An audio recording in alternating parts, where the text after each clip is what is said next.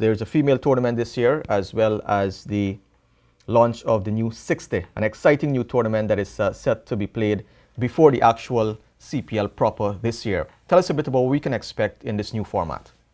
Well, the 60 is very exciting. It's effectively a T10, but we've developed a number of new concepts within it that we think will be both engaging to players and fans. So, yeah, as the name suggests, it's 60 balls.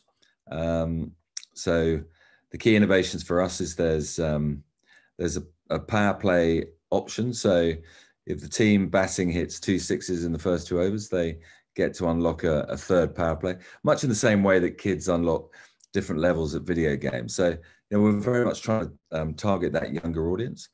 And of course, the one that I think is going to cause the most stir is the fan free hit. So we're going to randomly generate 4 balls during each innings.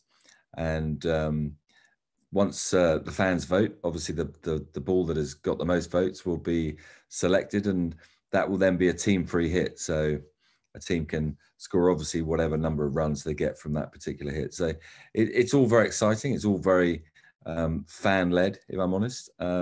These innovations, we'll see how they work, but I think they'll go down very well. And as you say, the other big initiative is the women. I mean, that's, for us, it's slightly overdue, but to have both a T10 version for them and a T20. So the first, the WCPL will launch this year as well. So it's all very exciting, lots going on with the new tournaments. And of course, we then got that other small little project called CPL, which is, obviously is massive for us and the region. So the fact that finals are obviously in Ghana is hugely exciting and important. So, there's a lot of planning that goes into that as well. And the 60, the format in terms of the teams that would be playing in this tournament? Exactly the same. So we've got our 6 franchise owners who have all fortunately agreed to play in it, which is fantastic. So the squads will be slightly different. There'll be some adjustments from the T20 squads.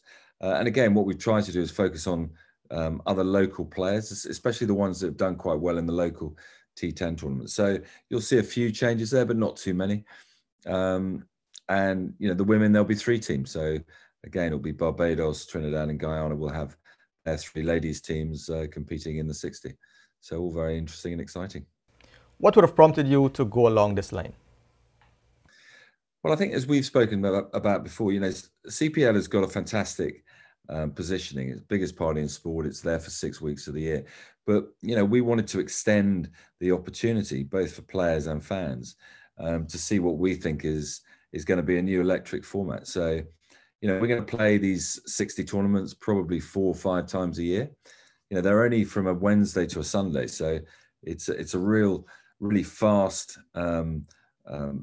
game, both in terms of actually the game is fast, but also in terms of the tournament length. So, we're excited about where it will go.